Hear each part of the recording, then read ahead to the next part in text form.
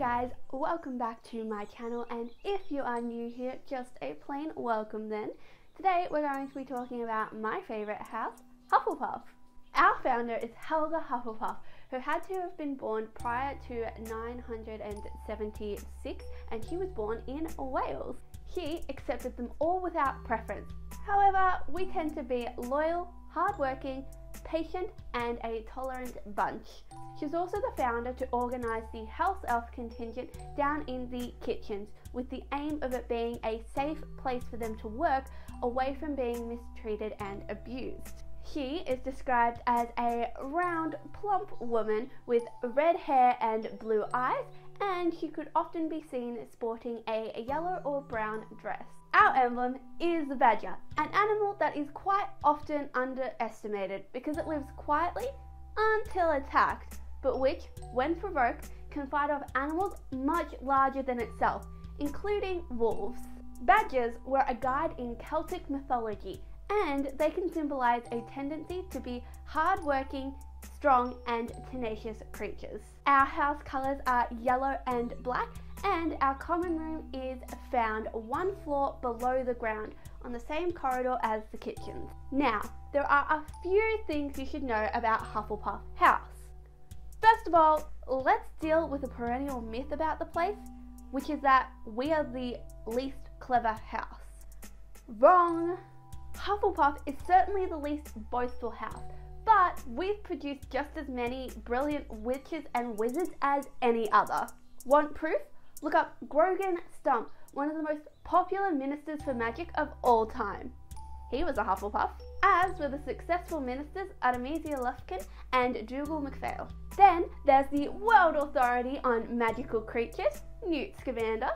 And we have Bridget Wenlock, the famous 13th century arithmancer who first discovered the magical properties of the number 7. And Hengist of Woodcroft, who founded the all-wizarding village of Hogsmeade, which lies very near Hogwarts School.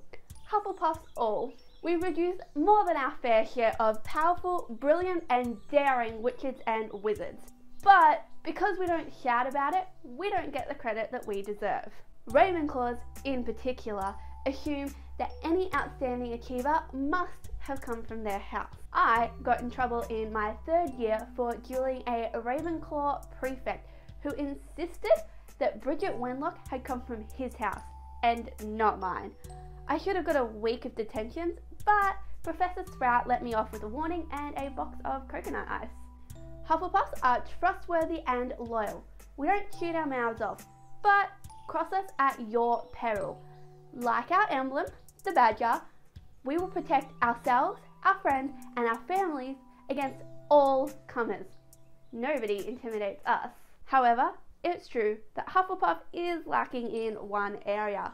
We've produced the fewest dark wizards of any house in this school. Of course, you'd expect Slytherin to churn out evildoers, seeing as they've never heard of fair play and prefer cheating over hard work any day. But even Gryffindor, the house we get on best with, has produced a few dodgy characters. The entrance to the common room is concealed in a stack of large barrels in a nook on the right hand side of the kitchen corridor. You tap the barrel 2 from the bottom, middle of the 2nd row, in the rhythm of Helga Hufflepuff, and the lid will swing open. We are the only house at Hogwarts that also has a repelling device for would-be intruders. If the wrong lid is tapped, or if the rhythm of the tapping is wrong, the illegal entrant is doused in vinegar. You will hear other houses boast of their security arrangements, but it so happens that in more than 1,000 years, the Hufflepuff common rooms and dormitories have never been seen by outsiders. Like badgers, we know how to lie low and how to defend ourselves. Once you've opened the barrel, crawl inside and along the passageway behind it, and you will emerge into the coziest common room of them all. It is round and earthy and low-ceilinged. It always feels sunny, and its circular windows have a view of rippling grass and dandelions. Our house ghost is the friendliest of them all, the Fat Friar.